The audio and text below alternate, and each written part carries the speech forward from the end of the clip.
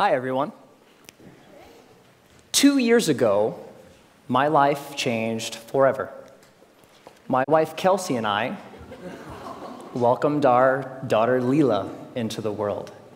Now, becoming a parent is an amazing, amazing experience. Your whole world changes overnight, and all of your priorities change immediately, so fast that it makes it really difficult to process sometimes. Now, you also have to learn a tremendous amount about being a parent, like, for example, how to dress your child. This was new to me. This is an actual outfit. I thought this was a good idea. And even Leela knows that it's not a good idea. So there was so much to learn and so much craziness all at once.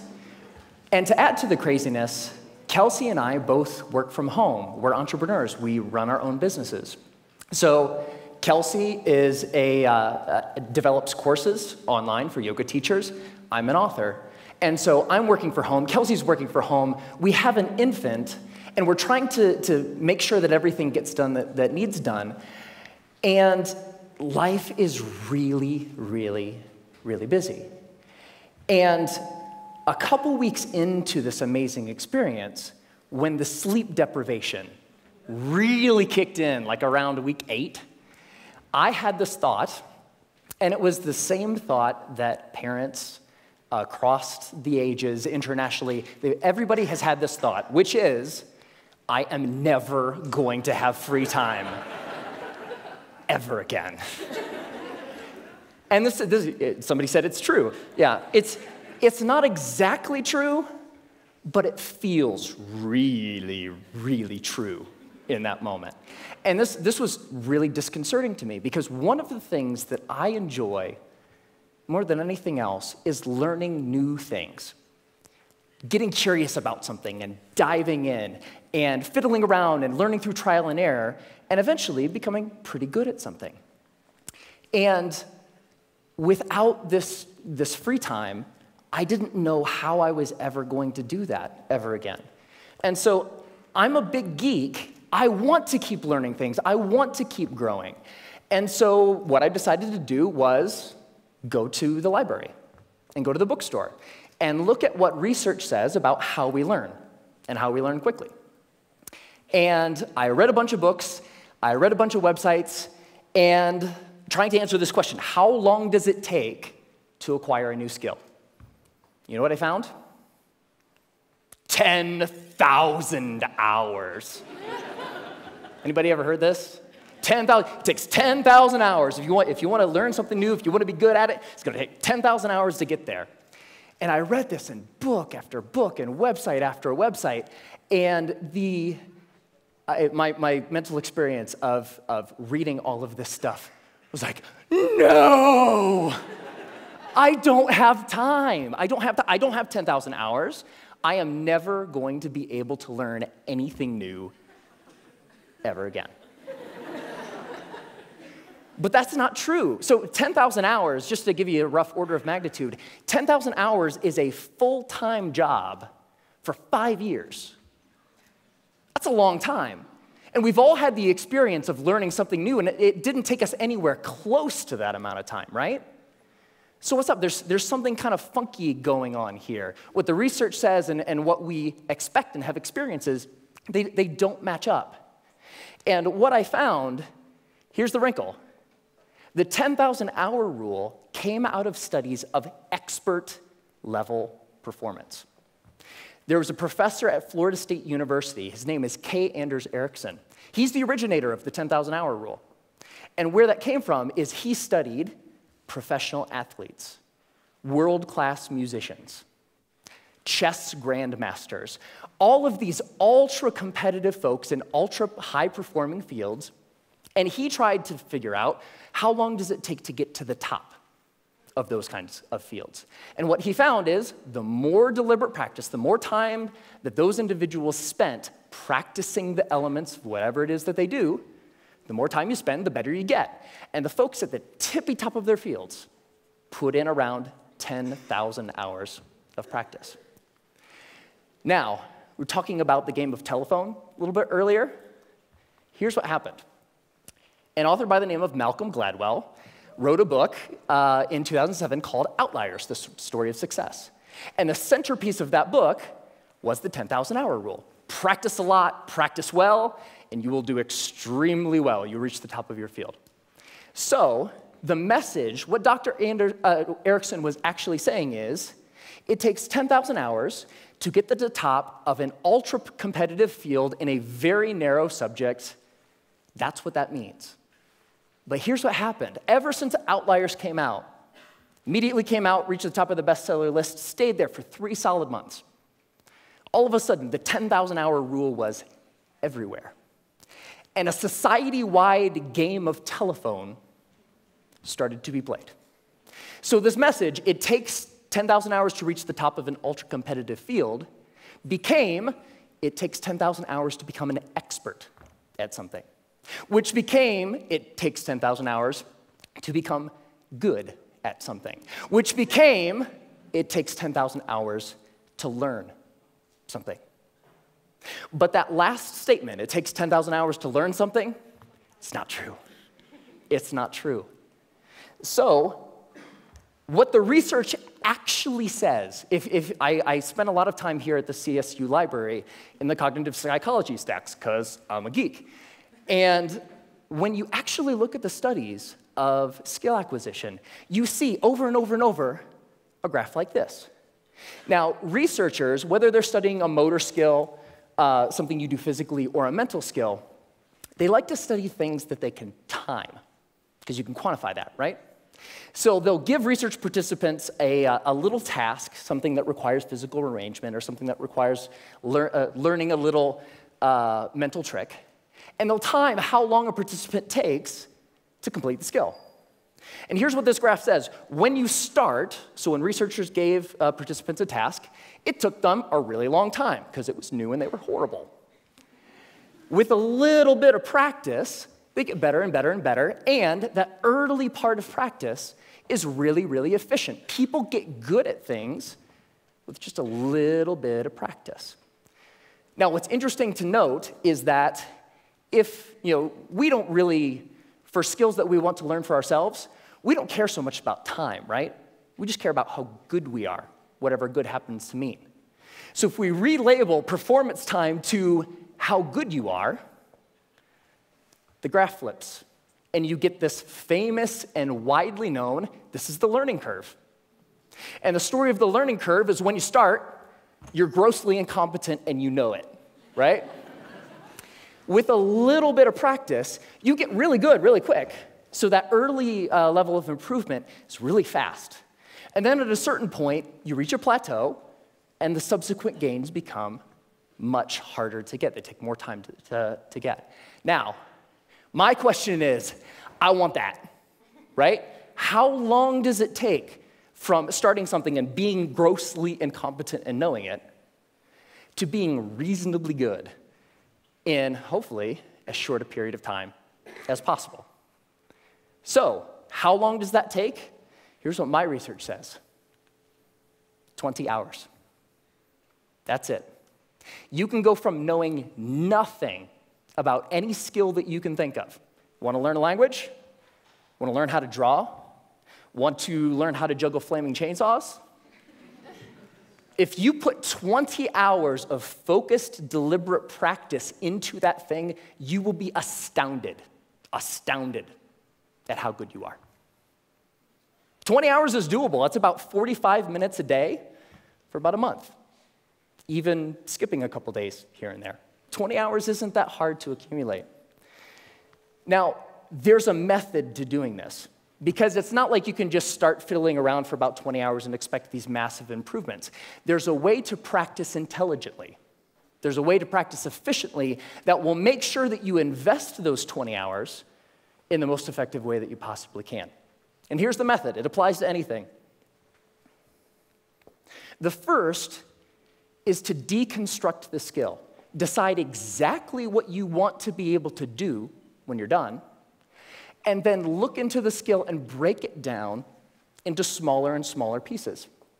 Most of the things that we think of as skills are actually big bundles of skills that require all sorts of different things. The more you can break apart the skill, the more you're able to decide what are the parts of this skill that will actually help me get to what I want, and then you can practice those first.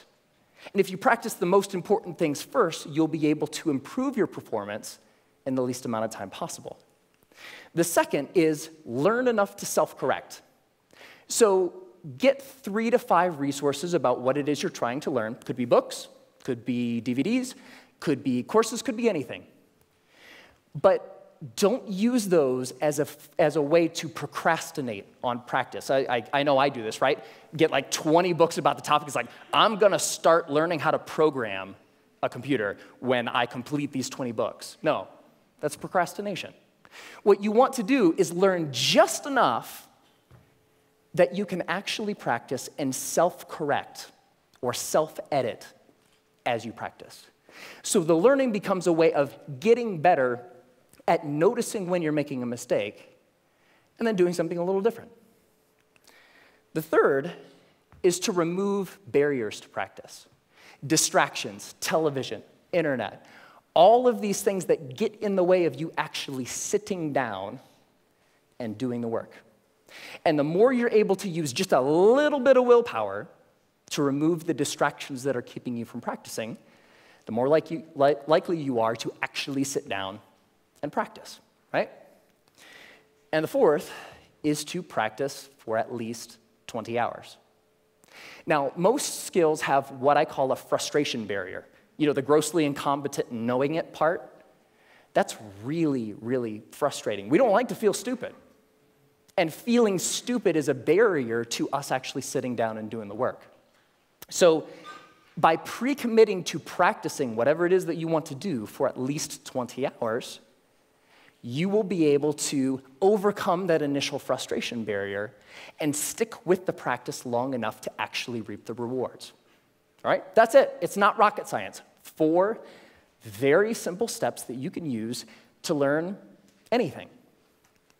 Now, this is easy to talk about in theory, but it's more fun to talk about in practice. So one of the things that I've wanted to learn how to do for a long time is play the ukulele. Has anybody seen Jake Shimabukuro's TED Talk where he plays the ukulele and makes it sound like he's like an ukulele god? It's amazing. It's like, I saw that. It's like, that is so cool. It's such a neat instrument. I would really like to learn how to play. And so I decided that to test this theory, I wanted to put 20 hours into practicing the ukulele and see where we got. And so the first thing about playing the ukulele is in order to practice, you have to have one, right? So I got an ukulele, and my lovely assistant, thank you, sir. I think I need the cord here. It's not just an ukulele, it's an electric ukulele. Yeah. So the first couple hours are just like the first couple hours of anything. You have to get the tools that you're using to practice. You have to make sure that they're available. My ukulele didn't come with strings attached. I had to figure out how to put those on. Like, that's kind of important, right? And learning how to tune and learning how to make sure that all of the things that need to be done in order to start practicing get done, right? Now, one of the things when I was ready to actually start practicing was I looked in online databases and songbooks for how to play songs. And they say, okay, ukuleles, you can play more than one string at a time, so you can play chords. That's cool. You're accompanying yourself. Yay, you. And when I started looking at songs, I had an ukulele chord book that had like hundreds of chords. It's like looking at this thing, like, whoa, that's intimidating. But when you look at the actual songs, you see the same chords over and over, right? As it turns out, playing the ukulele is kind of like doing anything. There's a very small set of things that are really important and techniques that you'll use all the time. And so in most songs, you'll use 4, maybe 5 chords, and that's it. That's the song. You don't have to know the hundreds as long as you know the 4 or the 5. So while I was doing my research, I found a wonderful little medley of pop songs by a band called Axis of Awesome. And somebody knows it. And what Axis of Awesome says is that you can learn, or you can play pretty much any pop song of the past 5 decades if you know 4 chords. And those chords are G, D, E minor, C. 4 chords, pump out every pop song ever, right? So I thought, this is cool. I would like to play every pop song ever. So that was the first song I decided to learn. And I would like to actually share it with you. Ready? All right.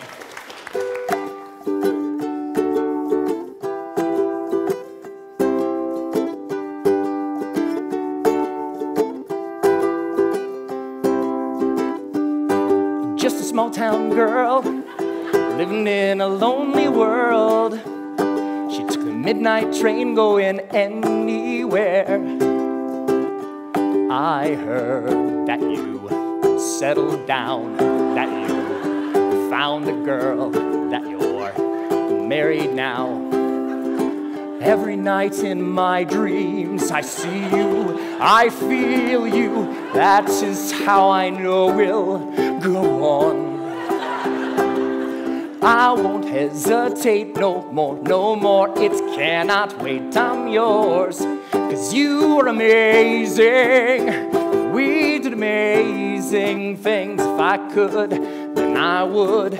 I'll go wherever you will. And can you feel the love tonight? Can you live with or without you? When I find myself in times of trouble, Mother Mary comes to me. Sometimes I feel like I don't have a partner. No woman, no cry, I'm on the surely is a dream. I come from a land down under. Once a jolly swag man camped by a billabong. Hey, I just met you, and this is crazy, but here's my number, so call me. Hey, sexy lady, whoop, whoop, whoop, whoop, whoop 'em Gangnam Style. Time to say goodbye. Closing time. Every new beginning comes from some other beginning's end.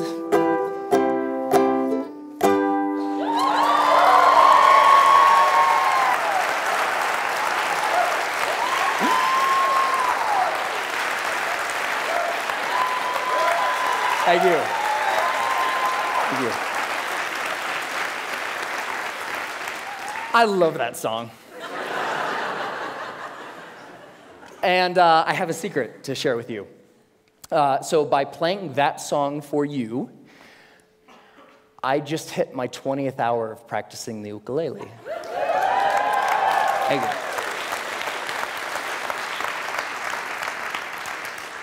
And so it's amazing, pretty much anything that you can think of. What do you want to do? The major barrier to learning something new is not intellectual. It's not the process of you learning a bunch of little tips or tricks or things. The major barrier is emotional. We're scared. Feeling stupid doesn't feel good. In the beginning of learning anything new, you feel really stupid. So the major barrier is not intellectual, it's emotional. But put 20 hours into anything. Doesn't matter. What do you want to learn? You want to learn language? You want to learn how to cook? You want to learn how to draw? What turns you on? What lights you up? Go out and do that thing. It only takes 20 hours. Have fun.